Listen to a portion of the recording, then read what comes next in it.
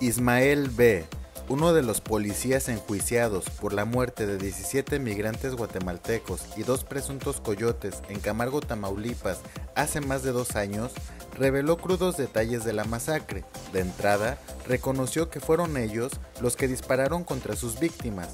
Dijo que los remataron y después les prendieron fuego. En su denuncia formal, hecha pública por el diario El País, asegura que no son solo 12 los policías involucrados, sino 24 en total. El testimonio de Ismael B. aporta nuevos detalles a la narrativa de cómo ocurrieron los hechos aquel enero del 2021.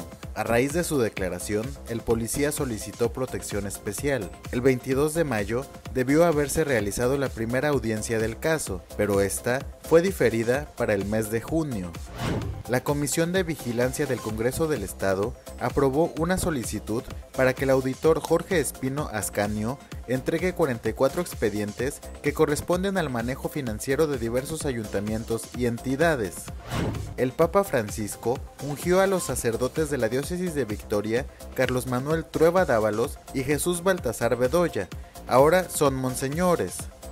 Busque toda la información en expreso.press. Cuídese mucho y pórtese bien.